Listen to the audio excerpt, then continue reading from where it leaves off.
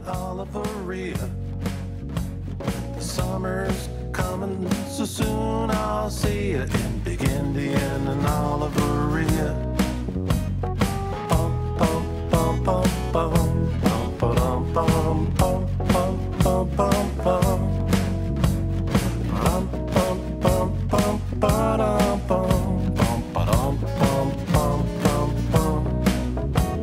Big Indian and Oliverea.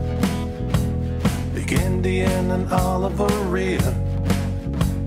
The summer's coming, so soon I'll see you in Big Indian and Oliverea.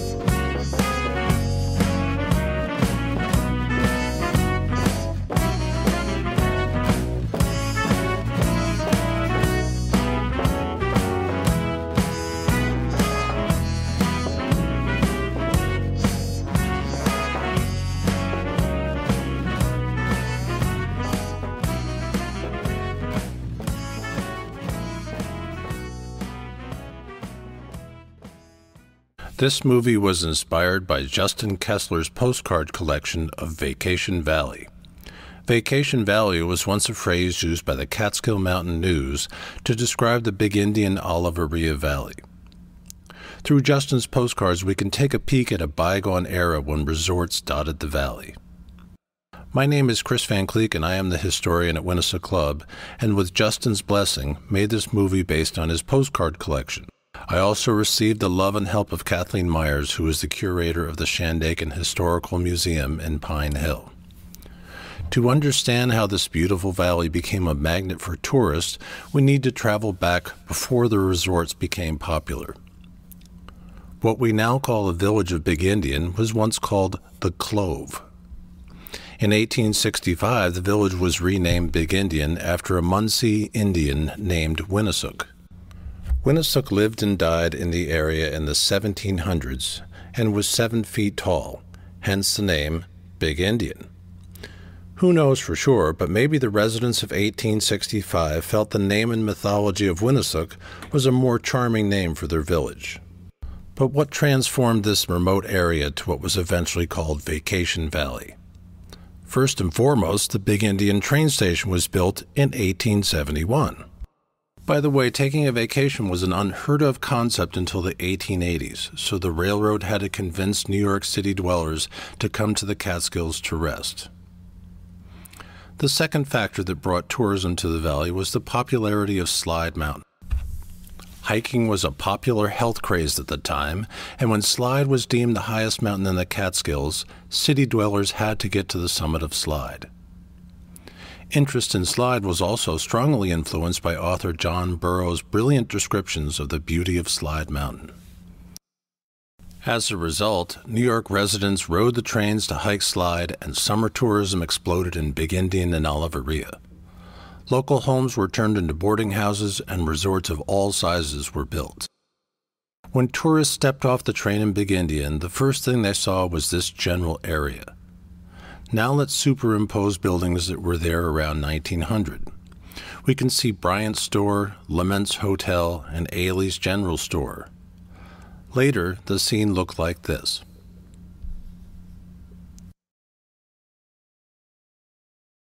This is Archie Ailey selling coffee to a customer around 1950. This 1920s postcard shows another view looking up Oliverea Road with Bryant's Store on the left. Now let's go up Oliverea Road and see how Justin's postcards give us a view of the old resorts of Vacation Valley.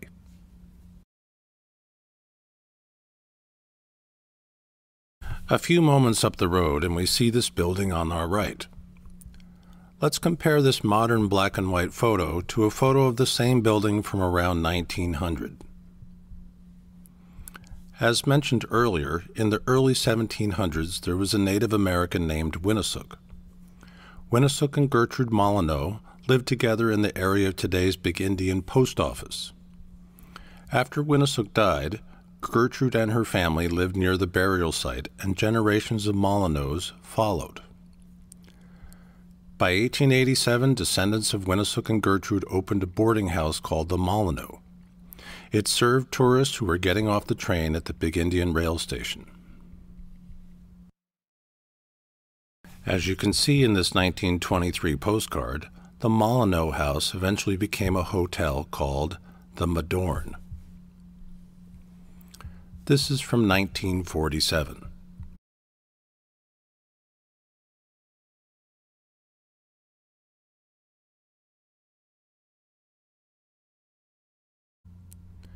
These images were taken from the railroad tracks looking up at the Madorn. Notice the gorgeous porch that looked over the backyard and railroad tracks. As we leave the Madorn behind and take this familiar turn in the road, we come to this spot where we can view the Dunham Bridge of today and yesteryear.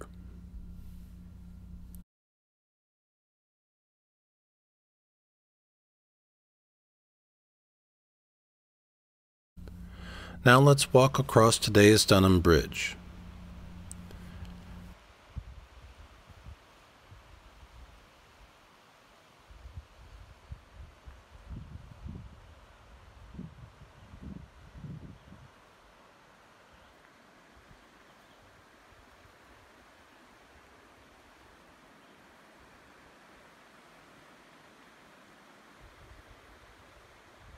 As we go down the road, we come to this intersection. The Jewish Home and Kazimier's Lodge were once resorts down these roads.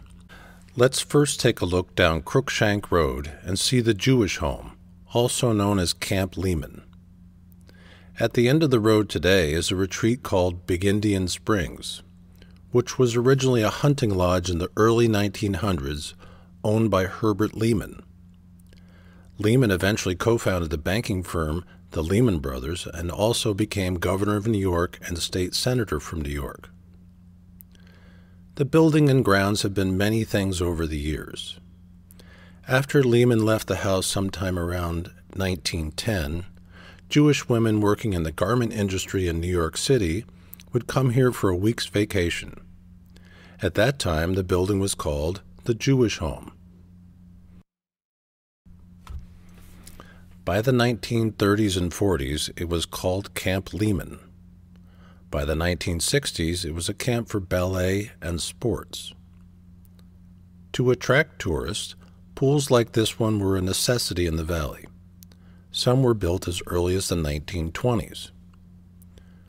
Originally, these primitive pools were man-made lakes, made with gravel, sand, and concrete. Water was gathered from the Esopus. When the water had been in the pool for too long, it was replaced by new water from the creek. Of course, eventually resorts had modern pools with liners and chlorine. In days gone by, if you crossed the Dunham Bridge and went straight on Lost Clove Road, there was a gorgeous hotel called Kazimier's Lodge. Originally called the Big Indian Hotel, the main building was constructed around 1892. In 1922, Steve Kazimier bought the property and added a swimming pool which looked like this by the 1950s.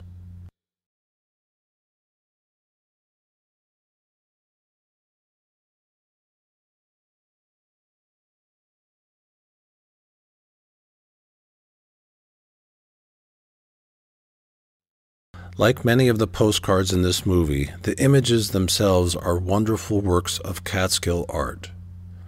Many are carefully crafted paintings such as this one. Notice the beautiful rustic bridge, the old-fashioned tennis court, and the social building. Imagine the drinks and laughs in that little building. In the 1960s, the property was known as the ashram. The ashram was a Buddhist retreat led by Rudy. Saying goodbye to Rudy and Casimir's, let's go back over the Dunham Bridge and up Oliverea Road and see what else we find.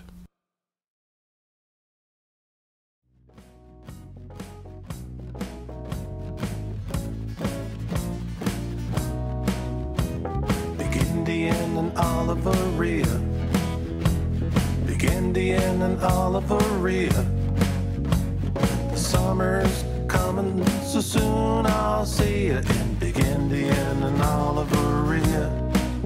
Bum, bum, bum, bum, bum, bum, ba-dum, bum, bum, bum, bum, bum, bum. Bum, bum, bum, bum, ba-dum, bum, bum, ba-dum, bum, bum, bum, bum. Big Indian and Oliverea.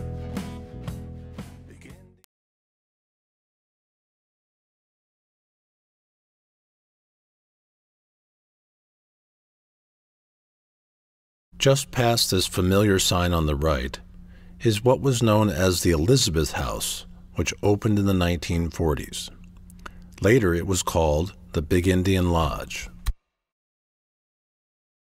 By 1960 it was open year-round with 3 or 4 room cottages in the back of the main house.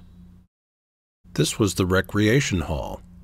Most of the local resorts had some version of a rec hall or social building where one could leave their room or cottage and socialize with other families. This was the swimming pool of the Elizabeth House. This postcard was sent in the early 1960s, so a natural pool without a liner and chlorine was still utilized. The back of this postcard, depicting the pool, shows us more about the Elizabeth House of the early 1960s.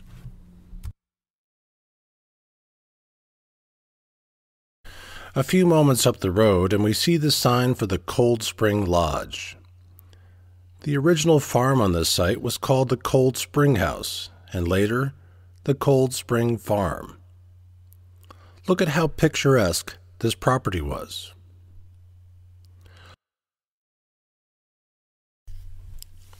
Unfortunately, this beautiful building burned down in 1934. The Bedell family built these rental cottages in the late 1930s. Let's go around a few corners past the Cold Spring Lodge and enter what was once downtown Oliverea. Oliverea was the surname of a family that settled here around 1860. As we enter Oliverea, the first building of note is the schoolhouse on the left, which is shown here in this 1890s photograph. Let's take a quick look at the history of the schoolhouse, which was built in the early 1870s. According to Laura Ailey, the state provided honey and peanut butter, which students ate by the spoonful while sitting by the potbelly stove. Firewood for the stove was supplied by the parents of the students. The Comby family took over the Slide Mountain Forest House in 1934. Ralph Comby graduated 6th grade at the Oliverea Schoolhouse around 1941. Let's hear a moment of my interview with Ralph about his days at the Oliverea Schoolhouse. I went to grade school there, but I only went 6 years because it was a one-room schoolhouse, and you heard everything that was going on. And the teacher say, "Ralph, you sounds like you know all this stuff. You want to take the Regents exam?" How many people were in that building going to school? It changed. Yeah. In the very end, there were only 4 of us. Oh my heavens. But we did. The last teacher we had was a man. We had mostly women up until that point. He was a man, and he was very good. But he also, if he saw, that we maybe should learn something else, he had us. We all built a wheelbarrow. Oh, no kidding. Stuff like that. How to use a hammer and. This is a collage I made to help us imagine 1890s Oliverea. We can see the 3 main buildings of the village: the schoolhouse, Dutcher's store, and the Mountain House. Dutcher's store looked like this in 1911, and as we close in, you can see the woodpile on the left, the horse and carriages in front of the store, and even the laundry by the Mountain House. Note how the road was only the size of a modern dirt driveway. It is a remarkable postcard that was hand-painted in Germany. This postcard depicts Dutcher's store in the 1920s or early 1930s. By the late 1930s, the store was owned by Sid Levine and is fondly remembered by many as a great country store.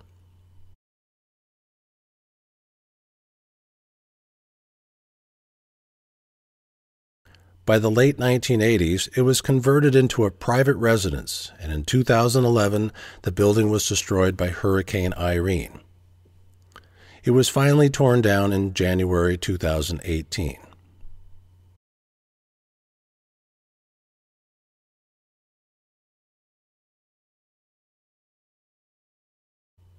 If we return to this 1911 postcard, we see the Mountain House, which was a hotel and bar. In the 1930s, the Mountain House was replaced by a new building called the Tavern. The photographer of this image is standing by the bridge to McKinley Hollow, looking down Main Street, Oliverea. This building here was the Tavern.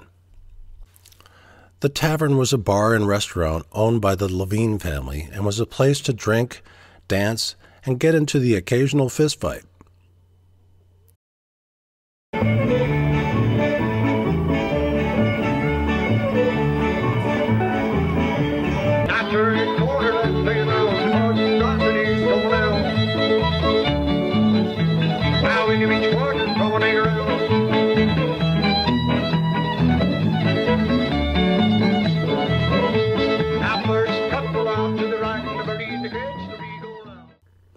The Tavern was a local favorite until its demise in the early 1970s. Before we leave our brief history of Oliverea, let's take a look north at what the old village looks like today. Almost all the buildings were destroyed by 2 floods in the 1950s and many more by Hurricane Irene in 2011. The brown house on the left was built in 1884 and was also once the post office. As we can see to the right, the old schoolhouse is the only other remaining building. The Oliverea Schoolhouse closed in 1951. Beginning in 1956, the building became the last Oliverea post office and closed in the 1980s. The building is now a maple syrup factory. Here are 2 images of Oliverea from the 1920s and 1930s to help us say goodbye to a charming little piece of yesteryear.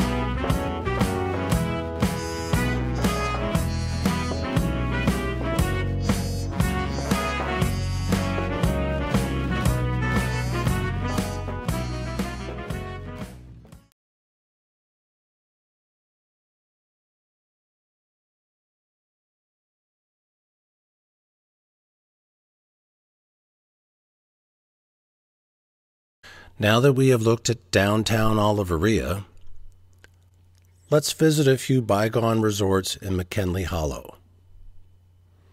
Here we make a right turn over the Oliverea Bridge and cross over the Esopus and into McKinley Hollow. Here is what the bridge looked like years ago.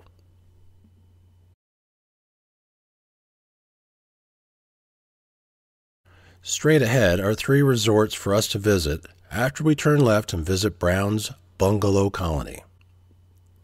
This is our friend and postcard collector Justin Kessler, standing by the sign for Brown Road. The Kesslers vacationed at Brown's Bungalow Colony from the 1940s to 1989 when Brown's closed. Let's go down Brown Road and take a look. Long before Justin and his family vacationed at Brown's Bungalows, the original hotel was called the Fairview. The Fairview began in the early 20th century. Maybe it was so named as it had a fairly good view of Balsam Mountain. Here is a 1920s postcard depicting a 3-story Fairview hotel that could accommodate more than 200 overnight guests. In its day, the Fairview was the largest hotel in the Oliverea Valley and was really quite an elegant place in the middle of nowhere. This is the upstairs dining room of the Fairview. This was the swimming pool of the Fairview, which was much more lake than pool. Note that the Oliverea Church is in the background to the left. By the late 1930s, the Fairview changed its name to the Oliverea Country Club and had a modern pool. Unfortunately, the top 2 floors of this massive building burned on June 13, 1945. Here is our postcard collector Justin Kessler's description of the events after the fire. Sometime in the years after 1945, Mr. Brown created Brown Bungalow Colony from the ruins of the Oliverea Country Club. The hotel's former first floor became the centerpiece of the bungalow colony and was known as the Casino, a gathering place where children put on plays and drank Cokes from the soda machine on the front porch. Brown Bungalow Colony, known by its guests as just Brown's or BBC, consisted of a few fields dotted by wooden bungalows.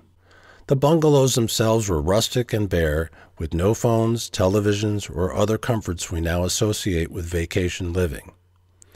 A single telephone served the entire colony, with a loudspeaker in the center of a field from which the colony owners would announce incoming phone calls and other news deemed worthy of public address, like the availability of ice cream sandwiches in the colony's owner's house. Thanks to Justin for this great description. During the average summer weekend at Brown's, 120 people were staying in 42 bungalows. While the husbands had to return to New York City to work during the week, the wives and kids stayed all summer. A family rented the same bungalow summer after summer and would leave their belongings there during the off-season. Plays and skits were performed in the recovered first floor of the original hotel, and this piano is recalled with love by the BBC community.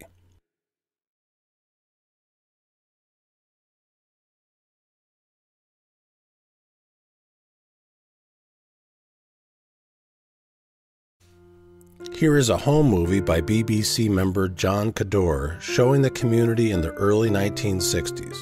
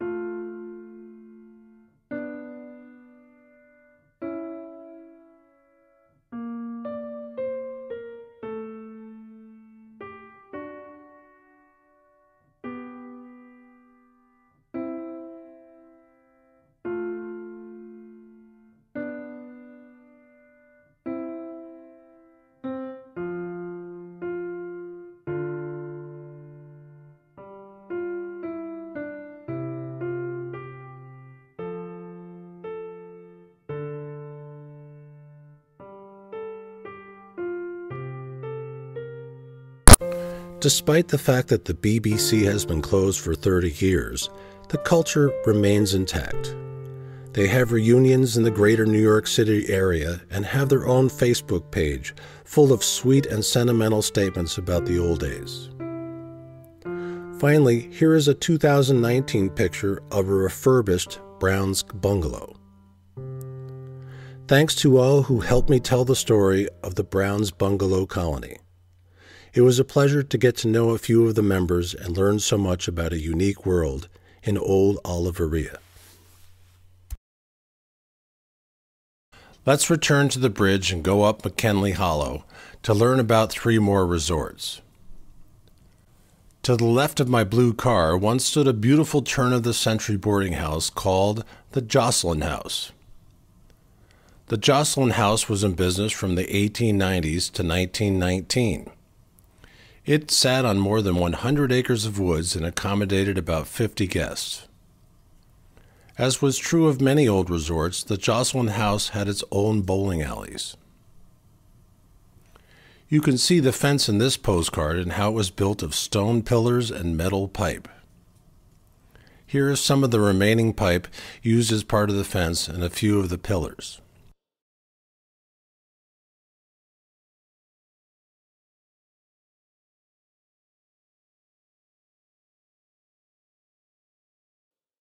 Hidden in the grass and trees, a few pieces of the stone and cement sidewalk can still be found. In the background of this picture, you can see the edge of the Oliverea Cemetery.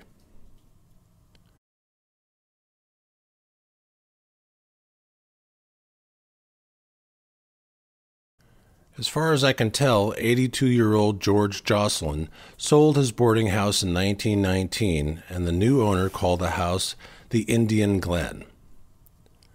This postcard shows the road back to the Oliverea Bridge, with the Indian Glen on the right and the cemetery behind the photographer. Most likely the building was lost to fire in the 1930s.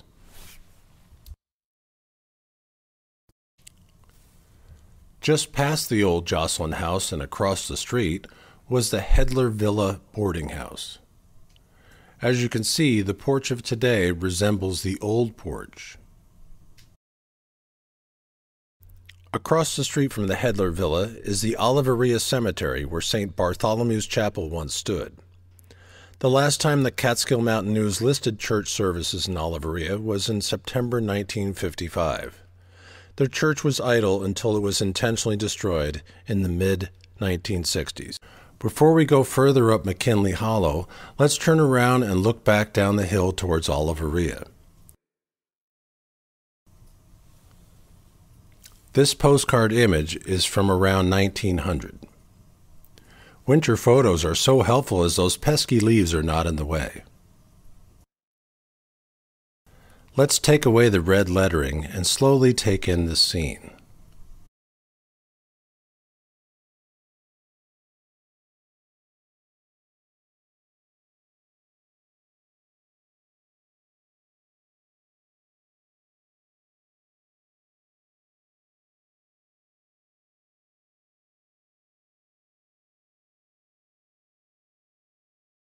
Now let's turn around and travel up the hollow to visit the Mountain Gate Lodge.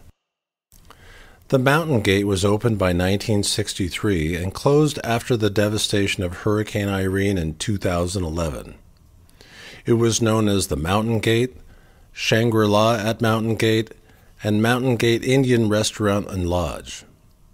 In its day, it was a secluded paradise, and by the early 1970s provided regular entertainment. In 2019, it was purchased, and this real estate listing describes the property.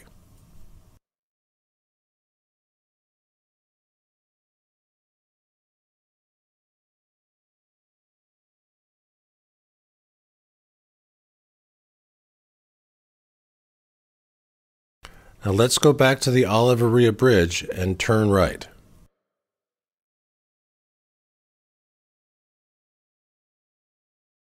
After a few more twists and turns in the road, we come to the Slide Mountain Forest House. This was the original Slide Mountain house, which burned down in the early 1930s. I love the old rowboat with flowers in it. The Comby family purchased the property in 1934, and the third generation is now running the restaurant, hotel, and bar. The Comby family have been here for over 80 years, and the Slide Mountain Forest House is the longest continuous family-owned resort in the Oliverea Valley. The Comby's charm and warmth make it easy to see how people come back year after year. This building was originally an annex to the Slide Mountain House and is where the Combys lived and started their business in 1934. I had the privilege of interviewing 89-year-old Ralph Comby Sr. and his friend Bill Burgess on the porch of the main building in June of 2019. That is Ralph on the left and Bill on the right. We sat together on the porch and spoke of what life was like here from the 1930s on. Let's hear what Ralph Comby Sr. has to say. It's a kind of a long story. My father, my grandfather was what they call a forester in Germany, which is like a game warden and forest ranger, a whole combination. So my father grew up introduced to hunting. And he actually came to this valley hunting. They went to some place and then they didn't like it there. And somebody told them about Oliverea. So they came here. The mountains reminded him, he came from the Black Forest. The mountains reminded him of home. And that's how we ended up getting here, because he liked the area. He and one of the other man and his wife and my mother and I came on vacation in the summertime. And that's when he found out this burnt down hotel there, and that the property was for sale. Was it common for so many German people to love it here because the mountains did remind them of Germany? Is that part of the draw? I think it was for a lot of people. It certainly was for my family. Oh. Where did your family move from, Ralph? From Brooklyn. From Brooklyn. My mother hated it, I'm sure. Out here? Well, we didn't have electricity. The only heat we had, I guess, was a kitchen stove. I remember my father saying sometimes in the morning when you woke up, your breath had frozen on the blanket. Yeah. I mean, they had feather blankets, at least. So if you stayed underneath them. But you didn't come out unless you had to. And that was probably, then you had to go outside to the outhouse. That's why you got up. That's our place. I know. That's a beautiful postcard. Yeah, it's probably one of our original postcards. Figure that's in the 30s, Ralph? Yeah. We came here in 34. I guess 35 we started on a small scale. Worked our way up from there.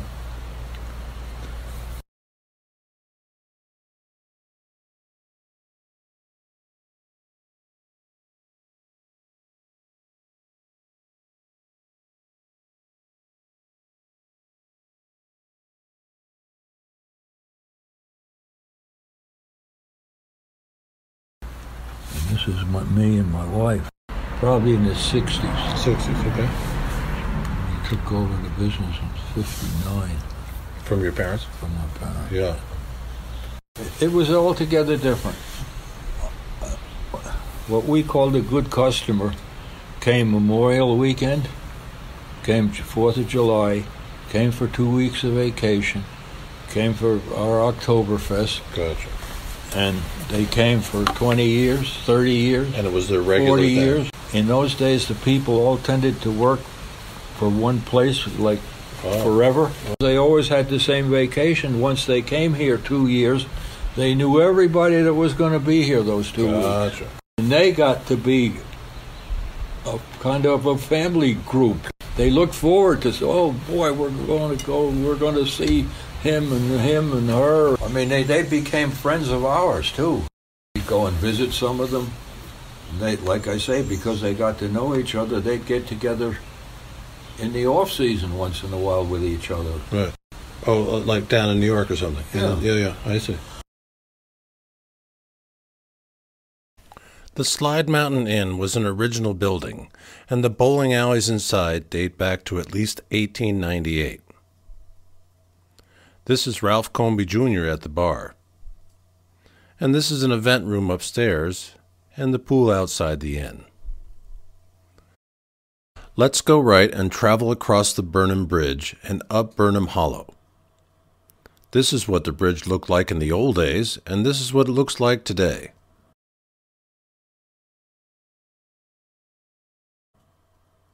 After the bridge on the left sits the Alpine Inn, which began operation in the 1930s and sold in 2019 after it was run by 3 generations of the same family. Ralph has this to say about the Alpine. How long has the Alpine been around? Almost the same time as we. Yeah. Was all that built probably in the 30s as well? It was built, yeah, one after the other. Yeah. They started out, well, they started out almost the same time as my parents. Yeah. But the 2 brothers that were actually here started to build up the place. They were very good friends with my father, you know, and they worked together a lot. Like if my father needed help with something, they'd come and help him, and if they needed help, he'd help. Just up the street from the Alpine is an 1850s farmhouse that once took in guests. It was called the Crystal Spring House, and at a different time, the Mountain House.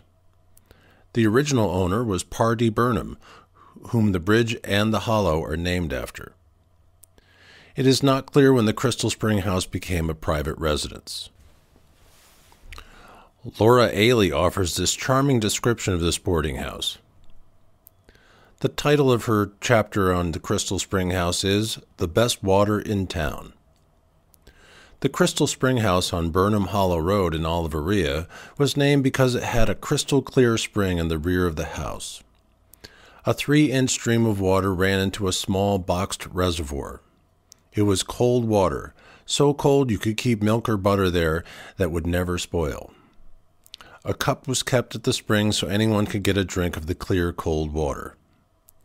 Laney Burnham ran the Crystal Spring House for boarders that came back year after year to enjoy her wonderful cooking and clean atmosphere. Laney had a church social in her big yard in the summer. I can still taste the homemade ice cream and the delicious cakes.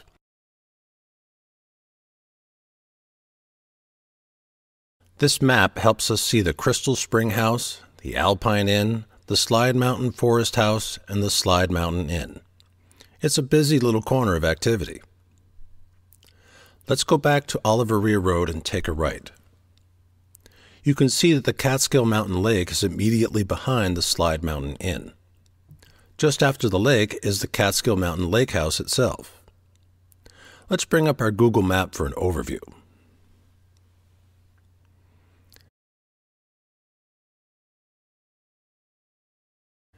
These images show the entrance to the old Catskill Mountain Lake House today. This is what it looked like when it was first built, and it was called Shirley Cottage. The building was built in the early 20th century by Byron Dutcher, who named the building after his daughter, Shirley. As you can see, the porch is very inviting. This postcard shows the lawn rolling down to the lake when the property was called the Catskill Mountain Lake House. If we were to turn around, we see the Slide Mountain Inn at the opposite end of the lake. This image shows the entire property. It was quite an idyllic setting.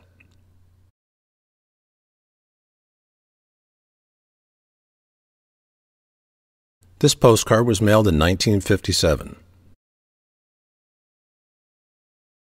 This postcard appears to be from the 1970s or the 1980s. Ralph Comby feels that Catskill Mountain Lake House became a private home around the year 2000. Between these stone pillars was the driveway to the Catskill Mountain Lake House. The dirt road is called Eagle Mountain Road and brings us to a beautiful place called the Eagle Mountain House. The property is so nicely perched on the mountainside.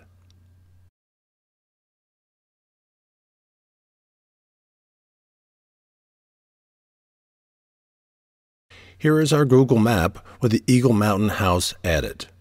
You can see it's just up the street from the Catskill Mountain Lake House.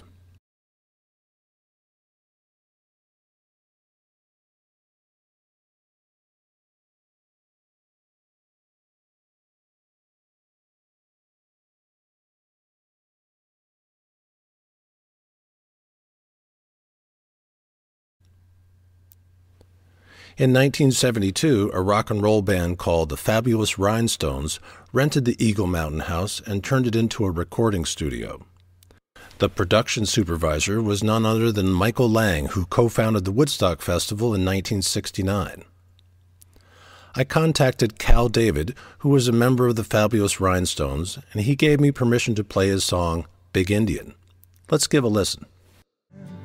Oh, big Indian, shine like the sun. The summer and the fun is just about over. Eagle Mountain, oh, I gotta run. I don't mind. One more time, I'll be your rover.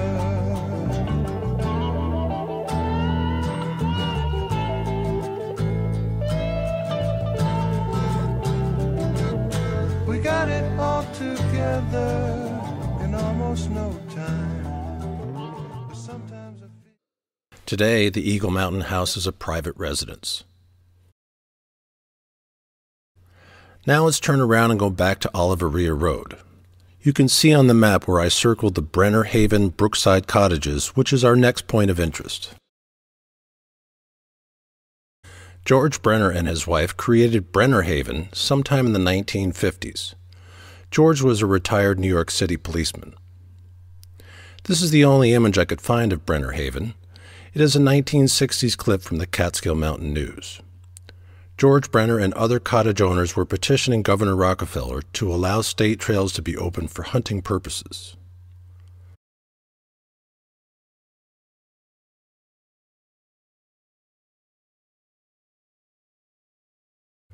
The building itself was the recreation hall shown here in 2019. Inside was a small stage for plays and picnic tables for meals. Future Hollywood star Arnold Schwarzenegger visited Brenner Haven in the late 60s when he first came to the United States.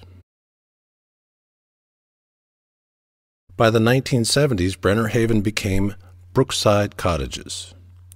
Ralph Sr. told me that Irish cops and firemen stayed at the Brookside Cottages. Here's what Ralph has to say. They were really good customers in my bar. Quite often in the afternoon after lunch, by the time I went over to open up, they were already sitting on the railing and drink what I thought was enough for a day, and they'd go home. And sure enough, at 9 o'clock, they'd come marching in again and start all over.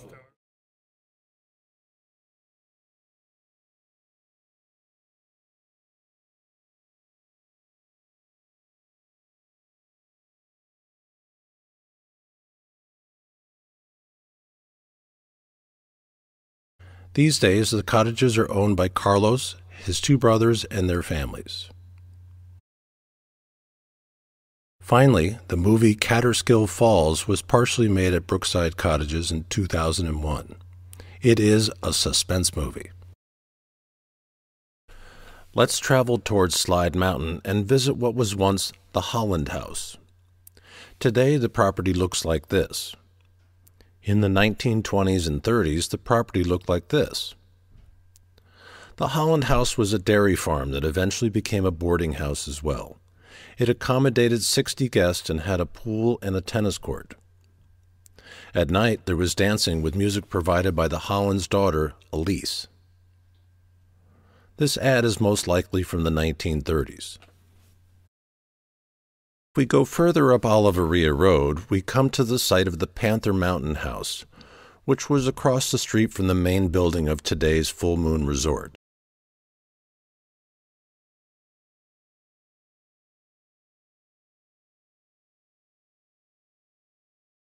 Panther Mountain House was built around 1870 by Jim and Mary Dutcher and accommodated about 45 guests.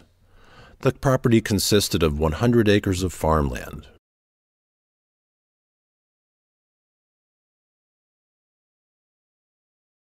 Around 1870, Dutcher built the first trail to the summit of Slide Mountain and led his guests up his trail to see the sights from the top of Slide.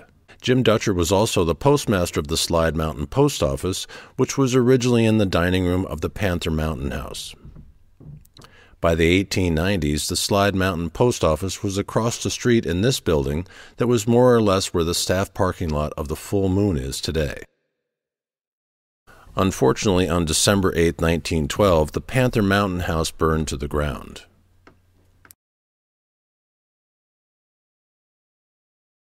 Soon after, Charlie Andrews bought the property and built a small resort across the street from the site of the Panther Mountain House and called it the Valley View House.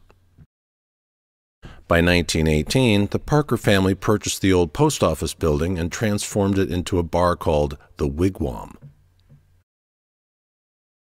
If you notice, there's a charming sign above the entrance to the porch that says, "Camels go 8 days without drink. Who wants to be a camel?"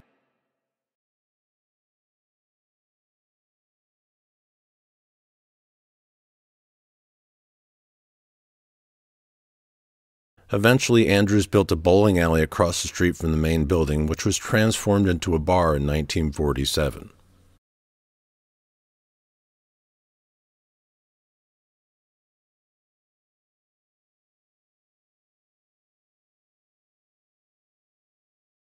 Over the years, the Valley View House expanded greatly and was a favorite vacation retreat for decades.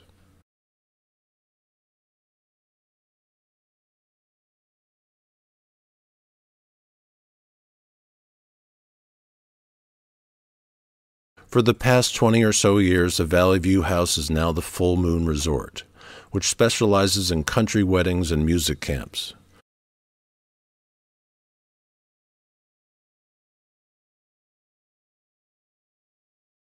In March of 2019, I had the privilege of interviewing 93-year-old Miles Parker, Jr. about the Parker property at the top of this hill. Miles called this hill the Valley View Hill. Up past this hill, the Parker family bought 3,000 acres of land in 1870. Let's hear what Miles told me. Well, the original guy, Miles, he had the sawmill, then he had a boarding house that had 33 guests, and he had a laundry room and a chicken place and a huge barn, and he had 25 guys working for him at one time. This is the Falls House with the sawmill left and back. The house and property were wonderfully kept. This is the inside of the sawmill, powered by 2 waterfalls.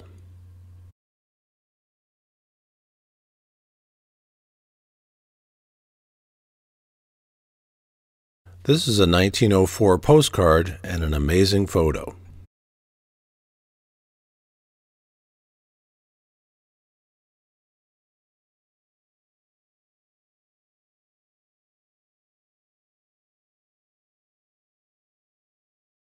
When did the sawmill at the Parker Falls retire? I think the Falls house and the mill burned down someplace around 1905.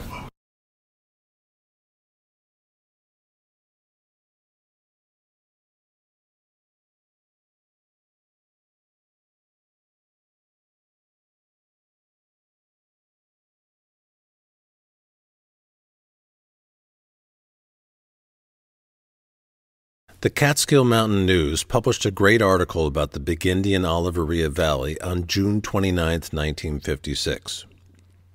The article comments on the beauty of the valley and how tourism was booming in the mid-1950s. To give us a feeling of that time, here are a few passages from the article. The Big Indian Oliverea Valley is a gem of the Catskills.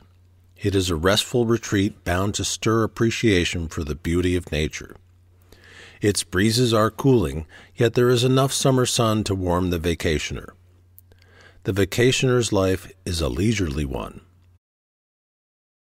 By comparison to more populous resort regions, there is less regimentation and less professional entertainment. Each guest is free to find his own pleasure. The accent is on relaxation, easy to do when nature has provided as many beauties as she has in the Oliverea Valley. There is an old country feeling to the valley, of friendliness and comfort.